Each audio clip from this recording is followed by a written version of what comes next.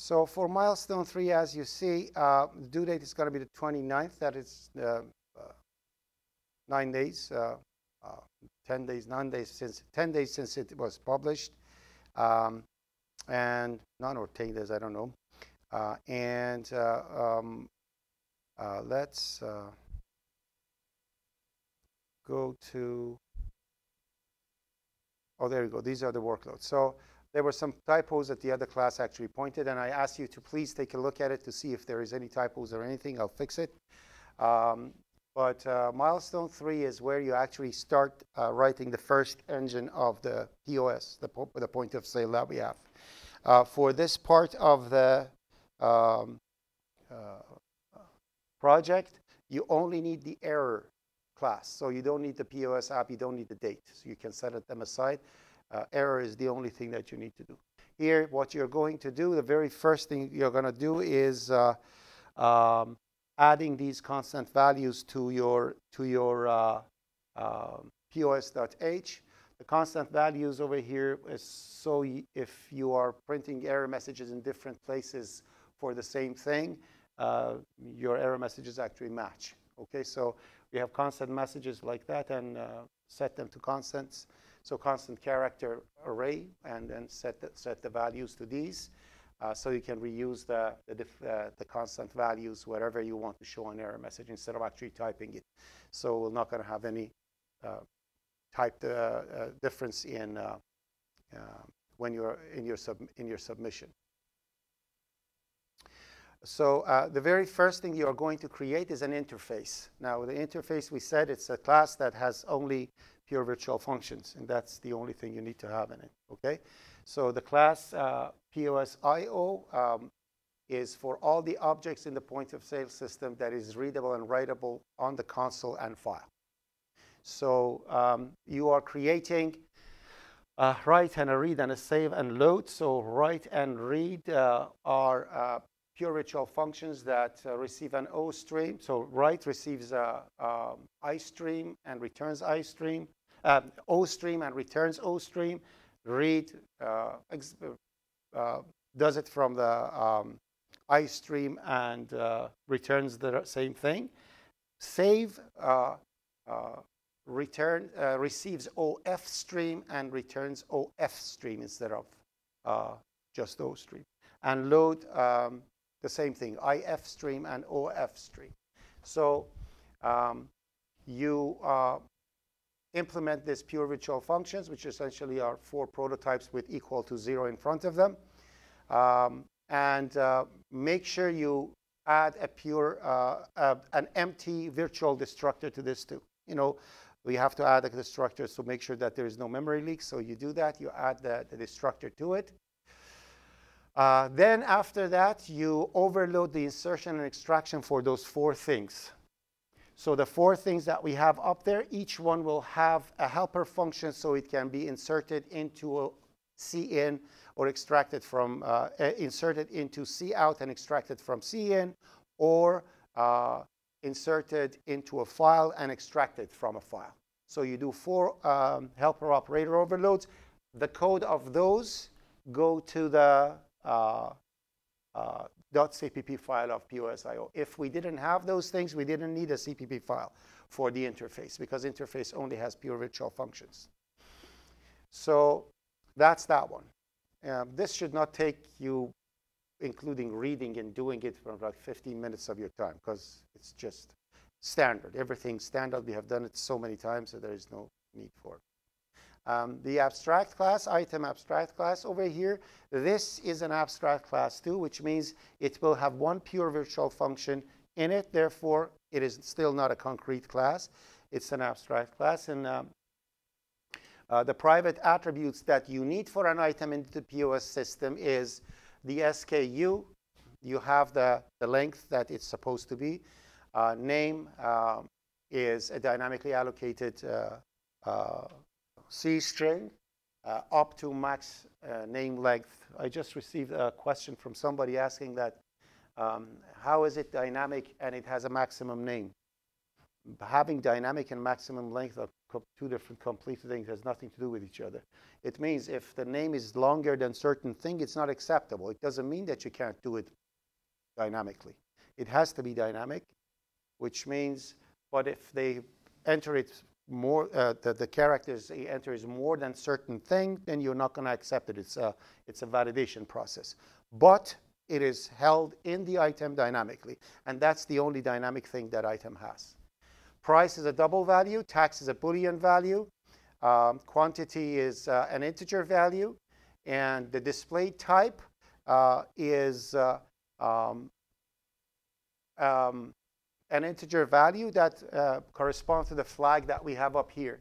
So these two flags that you see that I asked you to add, POS list and POS form, essentially when you are inserting your item on console, there are two ways that it can be seen on a monitor. Either it's like a form way that it shows everything in a form fashion, or you can have it linear, so you put them back to back and it creates a list. So if you want the item to get printed at list, the flag should be set to POS list. If you want the item to be displayed as a form, you set the flag to POS form. So those are the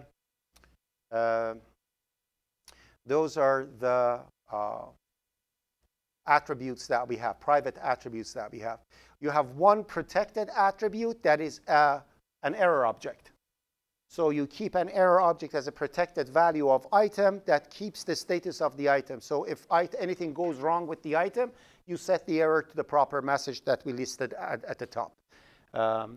And that's that. So if error object is false, it means your object is in a good state. If error object is true, it means your object is in a bad state. Okay? And if it's true, it means if you print it, it's going to print the error message that it has in its belly. So that's how the error message works. You have only one default constructor that sets it to an empty state.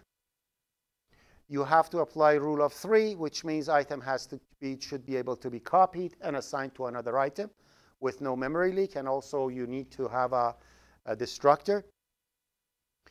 You do a member operator overload, which means for comparison, which checks the two SKUs. If the two SKUs are identical, it returns true. If not, it returns false. Operator greater than compares the name of one item to the other one, and returns greater if it comes later in dictionary. Let's put it that way. Okay? So ABC is smaller than BCD. Okay?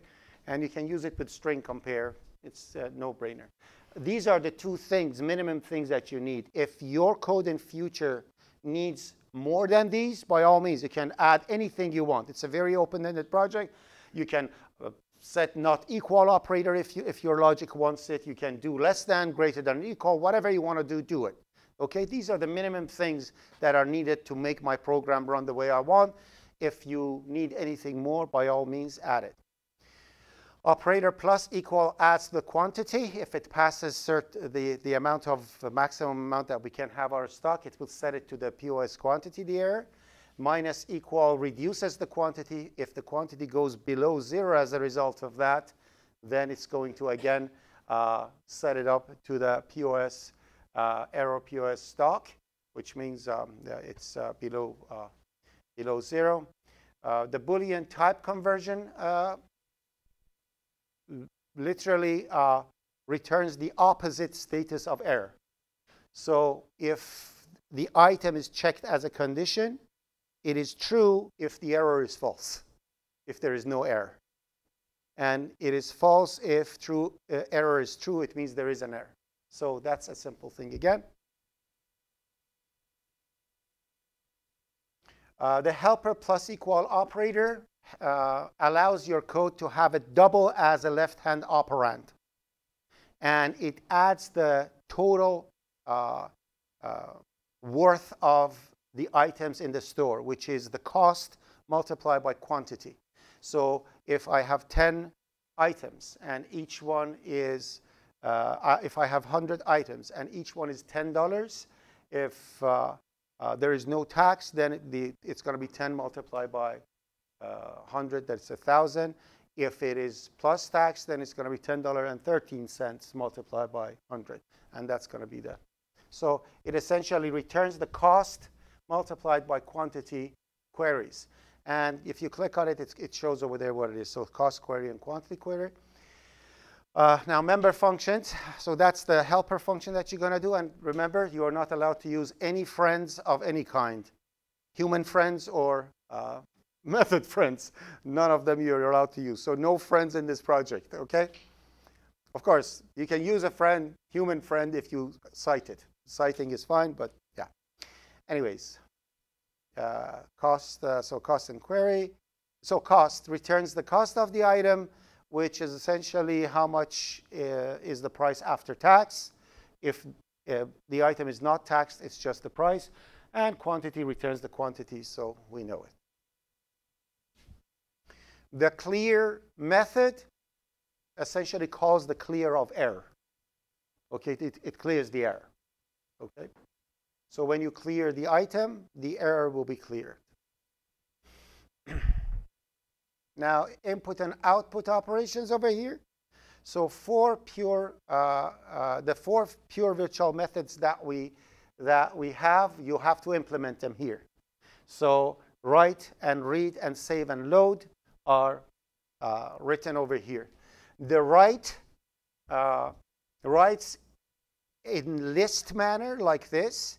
If POS list mode is the mode of the system of the item.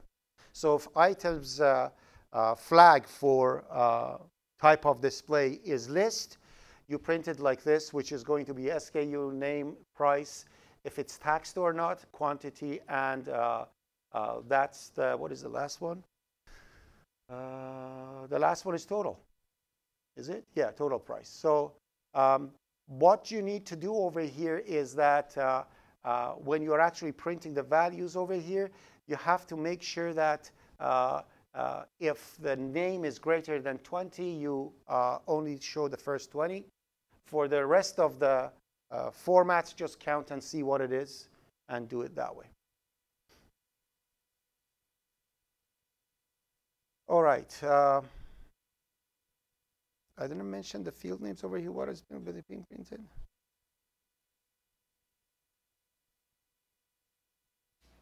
So I'm going to put I think I mentioned it somewhere. So I'm going to put the name of the fields over here in the right so we know exactly what it is. So that's something that I'm going to add. The name, if longer 20, you do that. Oh, if the tax is true, if it's taxed, you put an X over there. If it's no tax, there is nothing. No new lines are after. Okay, so after you print this thing, no new line is going to go get printed afterwards. If POS is in form mode, then you print it like this. So you put the name, and first you put the silly stuff over here with a V over there. And then you put the names and the SKU price and the cost and the quantity. And that's that. So, and if the name, you don't truncate the name over here. So you can just print the name as is, and the rest goes. And you print a new line at the end when it's done. So that's the write. Obviously, if the item is in an error state, you don't print anything. You just print the error. So you just insert the error into OStream, and because error holds the message and you already programmed it, automatically the error message will be displayed. Okay, whatever is wrong with the thing, it's going to be displayed. And at the end, you return an OStream. Saves the data into a file in a comma-separated way, which is as follows. So the very first thing that is printed over here is what we call item type. Item type is the pure virtual method that you have to create over here. Did I mention it over there?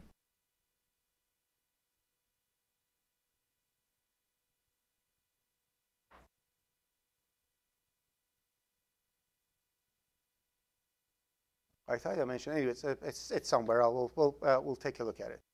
So you are going to have a pure virtual function that is called item type. Item type is the type of the item that you have. Because we still don't know what is the type of this, and we have to later on decide if it's a perishable item, non-perishable item. Depending on what it is, it gives a signature for the type.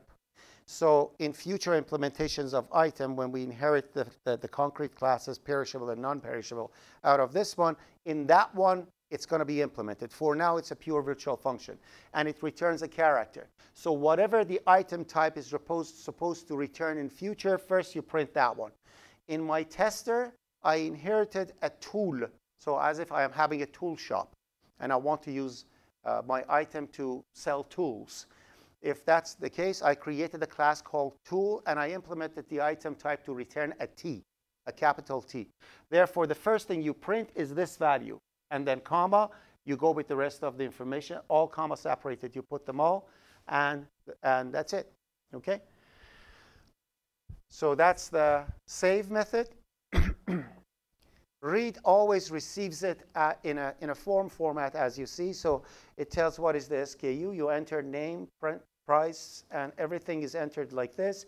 This is a utopian type of data entry. Read is a foolproof data entry, which means if somebody comes into read function, they have to enter the proper information and go out. There is no other way, okay? They have to enter everything correctly. So what they do, they come in. If SKU is incorrect, you're going to print the proper message and ask for them until they enter the proper thing, and everything's going to be done like that. The execution sample shows the worst case scenario that everything goes wrong. So, so you will see that. So you get the information and you set it, and after it's done, you return the iStream. So that's when you are actually extracting information from CIN. Load, however, is getting information from IF stream, which is getting the information from the file. And it reads all the values in a comma-separated format from the entry. And as it reads it, it goes through everything from top to bottom. So it does a read from top to bottom and goes through everything, okay? Reads everything. And if the reading is successful, CIN is, IF stream is not in an error state, then it validates everything and saves it. That's all it does.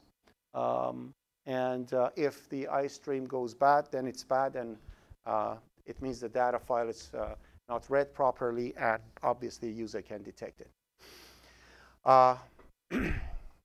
Finally, we have one function called bill print, and bill print does a special type of printing. This doesn't have a helper function associated with it. This is only used when you want to print the bill for the customer. So it needs very limited amount of information, which is only the name, truncated obviously, and the cost. If it's taxed, obviously it's going to include the tax. If it's not taxed, it's not going to include the tax. And in here, if the item is taxed, you have a T. Otherwise, you don't have anything. The tester program is here. If you take a look at it, you'll see what I mean when I was talking about it's going to do the worst case scenario. So as you see, I am having a class tool, public item. That's what, to be able to test it, I have to convert it to a concrete class. And the only thing that it had pure virtual was item type. So I'm creating a tool out of item, and I'm going to say the item type returns T. There you go. Now it's a concrete item object. Okay? And then, as you see over here, these are all the things that I test, one by one. I go through the one. Now, let me just show it to you. It's easier. So, yeah, so it tests all these things to make sure everything is OK. And let me just demonstrate that, because the other class, when I did something, they were pretty surprised that they have never done that. So do not enter the information manually, people. OK, don't do that. I list everything over there so you can simply copy and paste. And that's what you need to do. So let me bring up the sorry, bring up the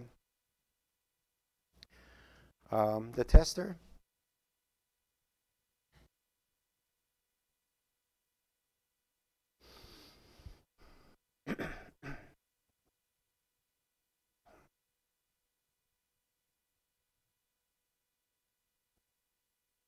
Okay. So this is how it runs. So I say enter the following. Do not enter those things manually. Just double click on it and right click, and it pastes it right down there. Double click, right click. On Windows, on Matrix, you just double click and you do right click and paste it automatically. You don't need to do the right click twice. So on Windows, you do 2 right clicks. On Matrix, on PuTTY, you do 1 right click. So you don't type it. So, and then you hit enter. So that's it. So that's SKU toolon. Again, double click, right click. It's down there. Now this is a very long one. You cannot double click, so you highlight it and right click. There you go. So don't type these things. I put them over there for you so you can easily enter it. So you do one by one. And chisel. That's that one. These are all the bad cases that are supposed to happen.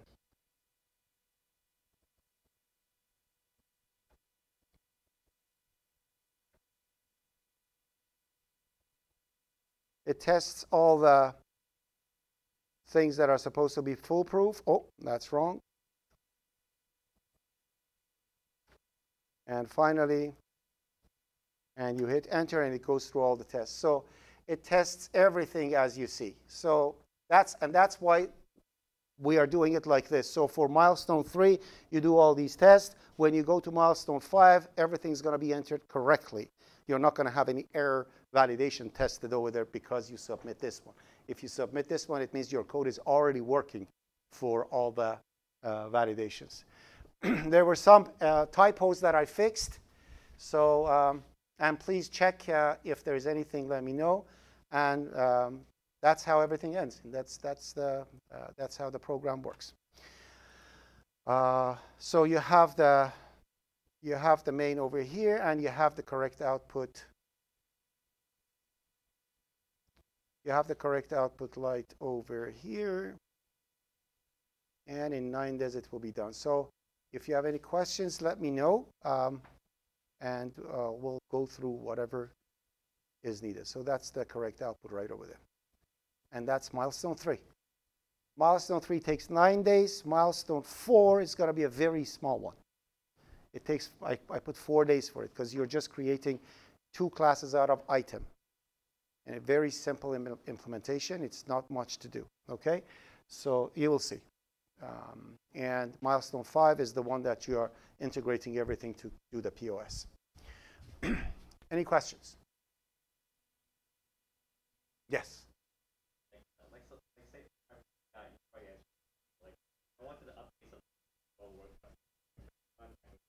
Oh, yeah. Well, there's no problem. There's no problem. Even for citation, you don't need cite milestone 1, 2, 3, or 4 because they are not marked based on the code. If you want a code review, you book an appointment, and I'll go through the code and I'll tell you what is good and what is bad. I'll give you a kind of a hint. So it's just, they're just marked on their timely submission. Milestone 5 is the one that will go through the code and we mark it actually. And because of that, so people keep telling me, I forgot to cite milestone 1, I forgot to cite milestone 2. You don't need to cite those. The only thing that you need to cite is milestone 5, where you have, maybe you got something from somebody in milestone 2 to be able to submit it, but then afterwards you found a better way or you rewrote it yourself. You don't need to cite it, okay? So now milestone number 5 is the one that the code has to be yours, and if it's not, you have to cite it, okay? Or any other change. I will change it. So I'm going to tell you over here in milestone 2, we did this, you have to add it to it. So everything will change. I cannot give you the whole thing. It's very possible that something, when I'm actually doing milestone 4, I see, oops, milestone 3 is, this thing doesn't work properly for this. This has to change. So you will get that. And that's milestone 3. Questions? Anything else? All right.